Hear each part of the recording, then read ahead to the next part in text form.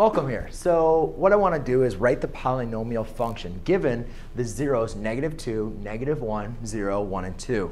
And if you remember when we're talking about the zeros are the same thing as our x-intercepts.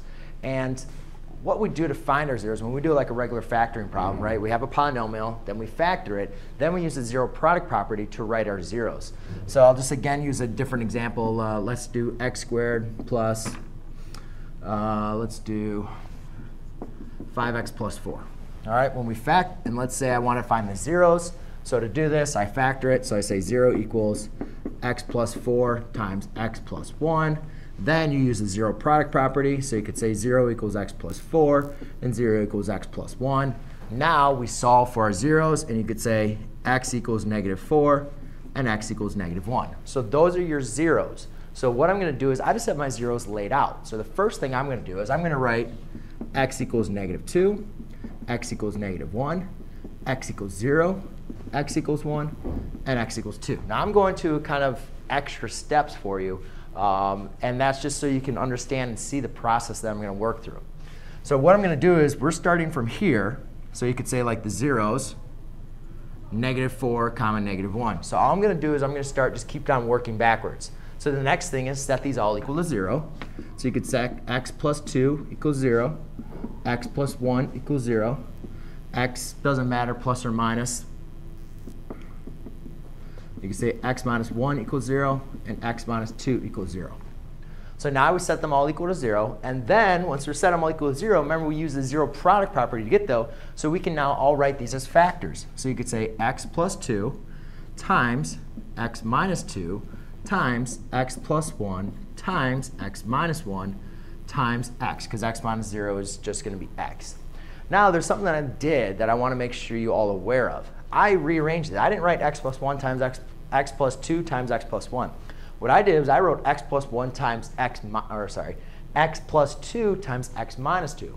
And the reason I did that, because I've done so many math problems in my life, I've looked at it and I've grown to try to see if there's any shortcuts you can use. And there are some shortcuts, because if I know that when I multiply x plus 2 times x minus 2, that's a difference of 2 squares. So when I go and multiply these binomials, all I need to do is multiply my first 2 terms and my last 2 terms. And the reason being is a difference of 2 squares, your middle terms are going to cancel out. And that's the same thing that happens with x plus 1, x minus 1. Multiply it out, FOIL it, however you want to do it. You'll notice that the middle terms cancel out, leaving you only with x squared minus 1 times x. Now I have this function, and what this is going to all represent is f of x. We'll call my function f of x. So now I'm going to have to use FOIL, or just to multiply the binomials, to multiply these two binomials. So x squared times x squared is x to the 4th. X squared times -1 is negative x squared. -4 times x squared is a -4x squared. And -4 times 1 is... Just a reminder, Friday night is our first regular season home football game.